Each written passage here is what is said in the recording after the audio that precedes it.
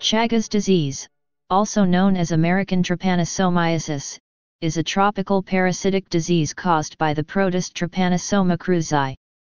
It is spread mostly by insects known as Triatominae, or kissing bugs. The symptoms change over the course of the infection.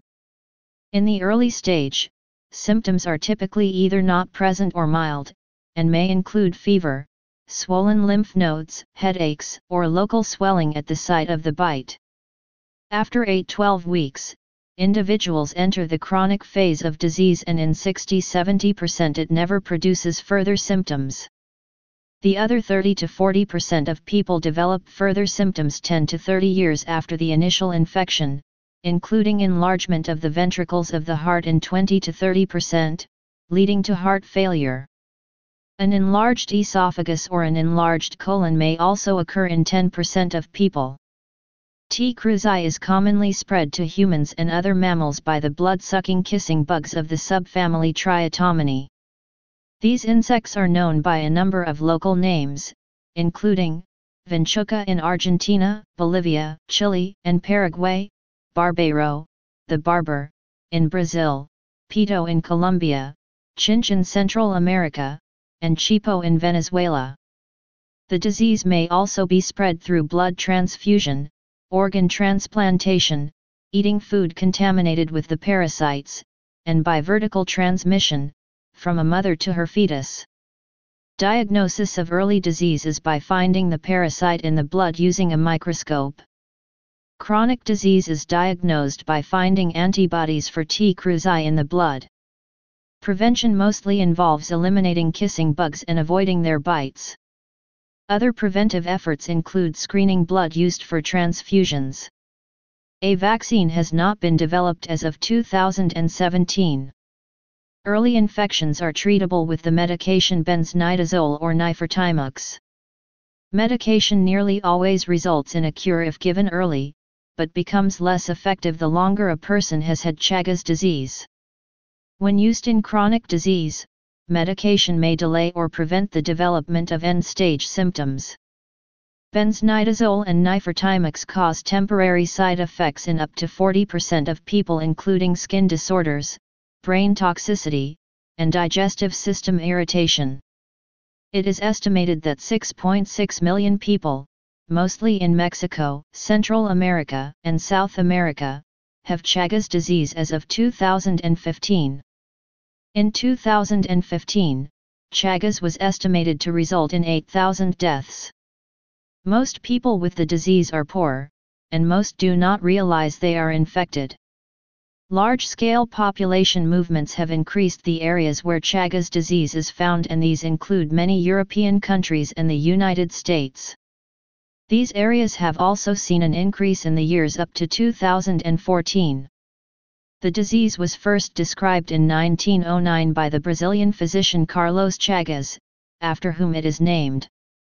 Chagas disease is classified as a neglected tropical disease. It affects more than 150 other animals.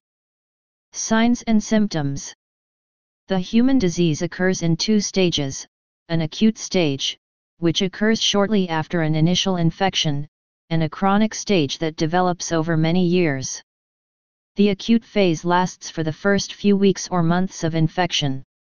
It usually occurs unnoticed because it is symptom-free or exhibits only mild symptoms that are not unique to Chagas disease. These can include fever, fatigue, body aches, muscle pain, headache, rash, loss of appetite, diarrhea, nausea, and vomiting. The signs on physical examination can include mild enlargement of the liver or spleen, swollen glands, and local swelling, a chagama, where the parasite entered the body.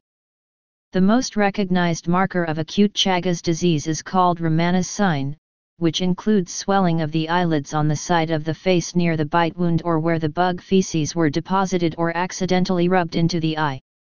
Rarely, young children or adults may die from the acute disease due to severe inflammation/infection of the heart muscle, myocarditis, or brain, meningoencephalitis. The acute phase also can be severe in people with weakened immune systems. If symptoms develop during the acute phase, they usually resolve spontaneously within 3 to 8 weeks in approximately 90% of individuals. Although the symptoms resolve, even with treatment the infection persists and enters a chronic phase. Of individuals with chronic Chagas disease, 60–80% will never develop symptoms, called indeterminate chronic Chagas disease, while the remaining 20–40% will develop life-threatening heart and/or digestive disorders during their lifetime, called determinate chronic Chagas disease. In 10% of individuals, the disease progresses directly from the acute form to a symptomatic clinical form of chronic Chagas disease. The symptomatic, determinate, chronic stage affects the nervous system, digestive system, and heart. About 2/3 of people with chronic symptoms have cardiac damage, including dilated cardiomyopathy, which causes heart rhythm abnormalities and may result in sudden death. About 1/3 of patients go on to develop digestive system damage, resulting in dilation of the digestive tract, megacolon and megaesophagus, accompanied by severe weight loss. Swallowing difficulties, secondary achalasia, may be the first symptom of digestive disturbances and may lead to malnutrition. 20% to 50% of individuals with intestinal involvement also exhibit cardiac involvement. Up to 10% of chronically infected individuals develop neuritis that results in altered tendon reflexes and sensory impairment. Isolated cases exhibit central nervous system involvement, including dementia, confusion, chronic encephalopathy, and sensory and motor deficits. The clinical manifestations of Chagas disease are due to cell death in the target tissues that occurs during the infective cycle, by sequentially inducing an inflammatory response, cellular lesions, and fibrosis. For example, intracellular mastigotes destroy the intramural neurons of the autonomic nervous system in the intestine and heart, leading to mega-intestine and heart aneurysms, respectively. If left untreated, Chagas disease can be fatal, in most cases due to heart muscle damage. Transmission. In Chagas endemic areas, the main mode of transmission is through an insect vector called a Triatominae bug. A Triatominae becomes infected with T. cruzi by feeding on the blood of an infected person or animal. During the day, Triatominae hide in crevices in the walls and roofs. The bugs emerge at night, when the inhabitants are sleeping. Because they tend to feed on people's faces, Triatominae bugs are also known as kissing bugs. After they bite and ingest blood, they defecate on the person. Triatominae pass T. cruzi parasites, called trypanosomiasis, in feces left near the site of the bite wound. Scratching the site of the bite causes the trypanosomiasis to enter the host through the wound, or through intact mucous membranes, such as the conjunctiva. Once inside the host, the trypanosomiasis invade cells, where they differentiate into intracellular mastigotes. The mastigotes multiply by binary fission and differentiate into trypanosomiasis, which are then released into the bloodstream. This cycle is repeated in each newly infected cell. Replication resumes only when the parasites enter another cell or are ingested by another vector. See also, life cycle and transmission of T. cruzi. Dense vegetation, such as that of tropical rainforests, and urban habitats are not ideal for the establishment of the human transmission cycle. However, in regions where the sylvatic habitat and its fauna are thinned by economic exploitation and human habitation, such as in newly deforested areas, piassava palm culture areas, and some parts of the Amazon region, a human transmission cycle may develop as the insects search for new food sources. T. cruzi can also be transmitted through blood transfusions. With the exception of blood derivatives, such as fractionated antibodies, all blood components are infective. The parasite remains viable at 4 degrees Celsius for at least 18 days or up to 250 days when kept at room temperature. It is unclear whether T. cruzi can be transmitted through frozen thawed blood components. Other modes of transmission include organ transplantation, through breast milk, and by accidental laboratory exposure. Chagas disease can also be spread congenitally, from a pregnant woman to her baby, through the placenta, and accounts for approximately 13% of stillborn deaths in parts of Brazil. Oral transmission is an unusual route of infection, but has been described. In 1991, farm workers in the state of Paraíba, Brazil, were infected by eating contaminated food. Transmission has also occurred via contaminated acai palm fruit juice and guarapá. A 2007 outbreak in 103 Venezuelan school children was attributed to contaminated guava juice. Chagas disease is a growing problem in Europe, because the majority of cases with chronic infection are asymptomatic and because of migration from Latin America. Diagnosis. The presence of T. cruzi is diagnostic of Chagas disease. It can be detected by microscopic examination of fresh anticoagulated blood, or its buffy coat, for motile parasites, or by preparation of thin and thick blood smears stained with Giemsa, for direct visualization of parasites. Microscopically, T. cruzi can be confused with Trypanosoma rangeley, which is not known to be pathogenic in humans. Isolation of T. cruzi can occur by inoculation into mice, by culture in specialized media, for example, NNN, LIT, and by xenodiagnosis, where uninfected Reduviae bugs are fed on the patient's blood, and their gut contents examined for parasites. Various immunoassays for T. cruzi are available and can be used to distinguish among strains, zymodems of T. cruzi with divergent pathogenicities. These tests include detecting complement fixation, indirect hemagglutination, indirect fluorescence assays, radioimmunoassays, and ELISA. Alternatively, diagnosis and strain identification can be made using polymerase chain reaction, PCR. Prevention. There is currently no vaccine against Chagas disease. Prevention is generally focused on decreasing the numbers of the insect that spreads it, Triatoma, and decreasing their contact with humans. This is done by using sprays and paints containing insecticides, synthetic pyrethroids, and improving housing and sanitary conditions in rural areas.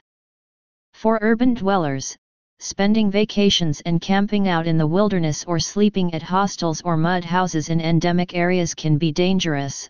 A mosquito net is recommended. Some measures of vector control include: a yeast trap can be used for monitoring infestations of certain species of Triatominae bugs, Triatoma sordida, Triatoma brasiliensis, Triatoma pseudomaculata, and Panchtrongylis myxistis. Promising results were gained with the treatment of vector habitats with the fungus Bovaria bassiana. Targeting the symbionts of Triatominae through paratransgenesis can be done. A number of potential vaccines are currently being tested. Vaccination with Trypanosoma rangeley has produced positive results in animal models. More recently, the potential of DNA vaccines for immunotherapy of acute and chronic Chagas disease is being tested by several research groups. Blood transfusion was formerly the second most common mode of transmission for Chagas disease, but the development and implementation of blood bank screening tests has dramatically reduced this risk in the 21st century. Blood donations in all endemic Latin American countries undergo Chagas screening, and testing is expanding in countries, such as France, Spain, and the United States, that have significant or growing populations of immigrants from endemic areas. In Spain, donors are evaluated with a questionnaire to identify individuals at risk of Chagas exposure for screening tests. The US FDA has approved 2 Chagas tests, including one approved in April 2010, and has published guidelines that recommend testing of all donated blood and tissue products. While these tests are not required in US, an estimated 75–90% of the blood supply is currently tested for Chagas, including all units collected by the American Red Cross, which accounts for 40% of the U.S. blood supply. The Chagas Biovigilance Network reports current incidence of Chagas-positive blood products in the United States, as reported by labs using the screening test approved by the FDA in 2007. Management. There are two approaches to treating Chagas disease: antiparasitic treatment, to kill the parasite, and symptomatic treatment, to manage the symptoms and signs of the infection. Management uniquely involves addressing selective incremental failure of the parasympathetic nervous system. Autonomic disease imparted by Chagas may eventually result in megaesophagus, megacolon, and accelerated dilated cardiomyopathy. The mechanisms that explain why Chagas targets the parasympathetic autonomic nervous system and spares the sympathetic autonomic nervous system remain poorly understood. Medication. Antiparasitic treatment is most effective early in the course of infection, but is not limited to cases in the acute phase. Drugs of choice include azole or nitro derivatives, such as benznidazole or nifurtimox. Both agents are limited in their capacity to completely eliminate T. cruzi from the body. Parasitologic cure, especially in chronically infected patients, and resistance to these drugs has been reported. Studies suggest antiparasitic treatment leads to parasitological cure in more than 90% of infants, but only about 60–85% of adults treated in the first year of acute phase Chagas disease.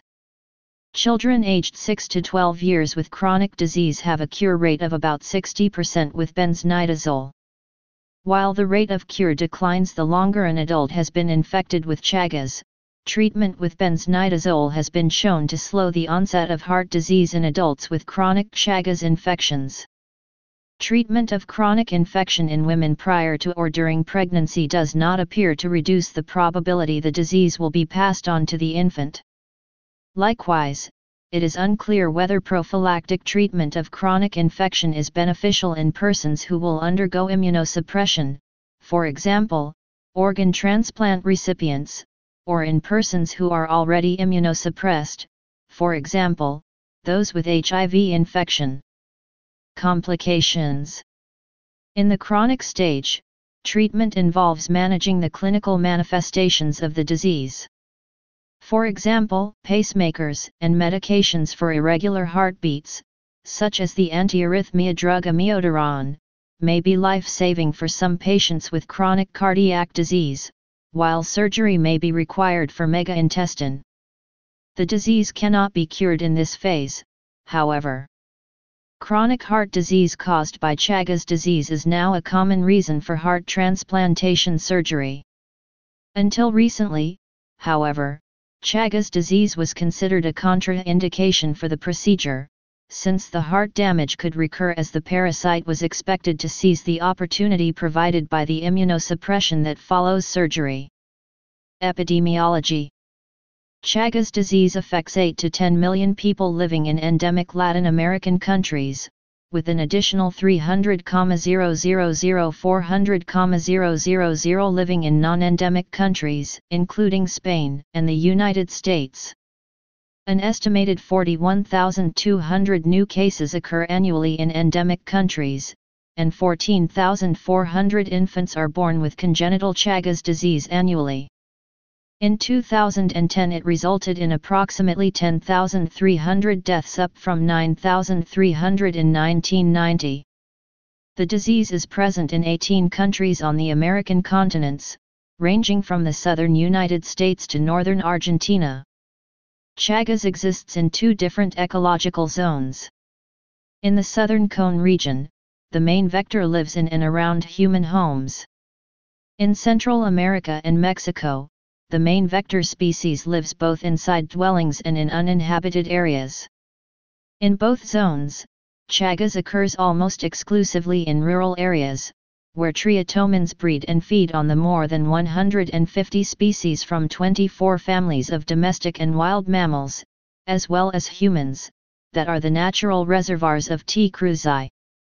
Although Triatominae bugs feed on them, birds appear to be immune to infection and therefore are not considered to be a T. cruzi reservoir. Even when colonies of insects are eradicated from a house and surrounding domestic animal shelters, they can re-emerge from plants or animals that are part of the ancient, sylvatic, referring to wild animals, infection cycle. This is especially likely in zones with mixed open savanna, with clumps of trees interspersed by human habitation. The primary wildlife reservoirs for Trypanosoma cruzi in the United States include possums, raccoons, armadillos, squirrels, woodrats, and mice.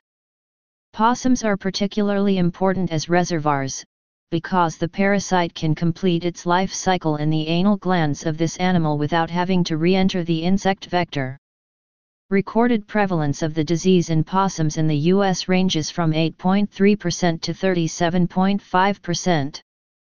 Studies on raccoons in the southeast have yielded infection rates ranging from 47% to as low as 15.5%. Armadillo prevalence studies have been described in Louisiana, and range from a low of 1.1% to 28.8%. Additionally, small rodents, including squirrels, mice, and rats, are important in the sylvatic transmission cycle because of their importance as blood meal sources for the insect vectors. A Texas study revealed 17.3% T. cruzi prevalence in 75 specimens representing 4 separate small rodent species. Chronic Chagas disease remains a major health problem in many Latin American countries, despite the effectiveness of hygienic and preventive measures, such as eliminating the transmitting insects. However, several landmarks have been achieved in the fight against it in Latin America, including a reduction by 72% of the incidence of human infection in children and young adults in the countries of the Southern Cone Initiative, and at least 3 countries, Uruguay, in 1997, and Chile, in 1999, and Brazil in 2006, have been certified free of vectorial and transfusional transmission. In Argentina, vectorial transmission has been interrupted in 13 of the 19 endemic provinces, and major progress toward this goal has also been made in both Paraguay and Bolivia. Screening of donated blood, blood components, and solid organ donors, as well as donors of cells, tissues, and cell and tissue products for T. cruzi is mandated in all Chagas endemic countries and has been implemented. Approximately 300,000 infected people live in the United States, which is likely the result of immigration from Latin American countries, and there have been 23 cases acquired from kissing bugs in the United States reported between 1955 and 2014. With increased population movements, the possibility of transmission by blood transfusion became more substantial in the United States. Transfusion blood and tissue products are now actively screened in the U.S., thus addressing and minimizing this risk. History. The disease was named after the Brazilian physician and epidemiologist Carlos Chagas, who first described it in 1909. The disease was not seen as a major public health problem in humans until the 1960s. The outbreak of Chagas disease in Brazil in the 1920s went widely ignored.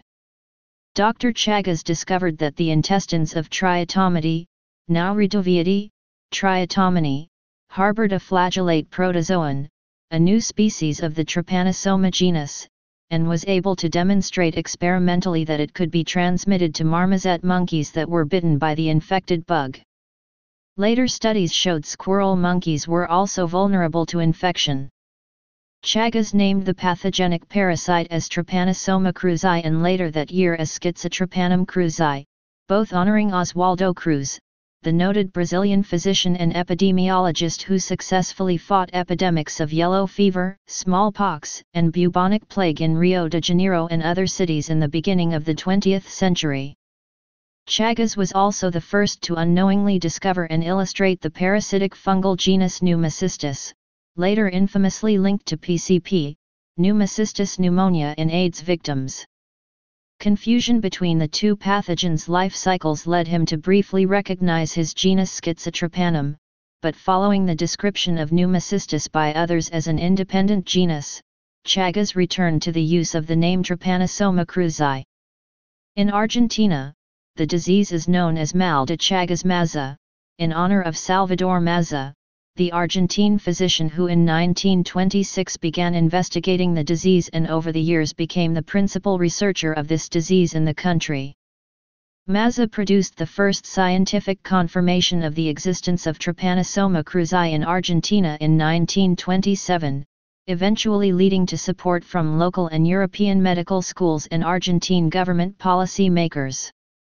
It has been hypothesized that Charles Darwin might have suffered from Chagas disease as a result of a bite of the so-called great black bug of the Pampas, Vinchuca.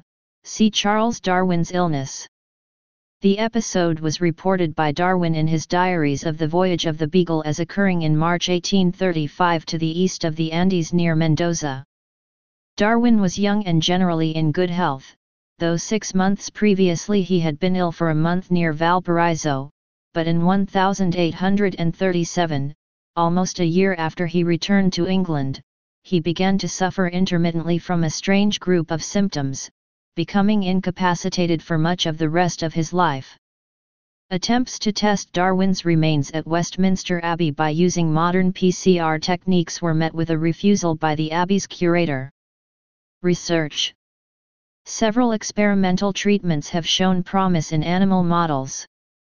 These include inhibitors of oxidosqualene cyclase and squalene synthase, cysteine protease inhibitors, dermaceptins collected from frogs in the genus Philomegasae, P. oriads and P. distincta, the sesquiterpene lactone dehydroleucodin, DHL, which affects the growth of cultured epimastigodephase Trypanosoma cruzi, inhibitors of purine uptake, and inhibitors of enzymes involved in trypanothione metabolism.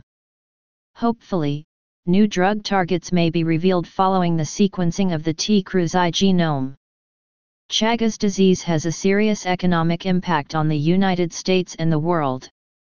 The cost of treatment in the United States alone, where the disease is not indigenous, is estimated to be $900 million annually, which includes hospitalization and medical devices such as pacemakers. The global cost is estimated at $7 billion. Megazole in a study seems more active against Chagas than benznidazole but has not been studied in humans. A Chagas vaccine, TCVAC3, has been found to be effective in mice with plans for studies in dogs. It is hoped that it will be commercially available by 2018. Please subscribe and thanks for watching.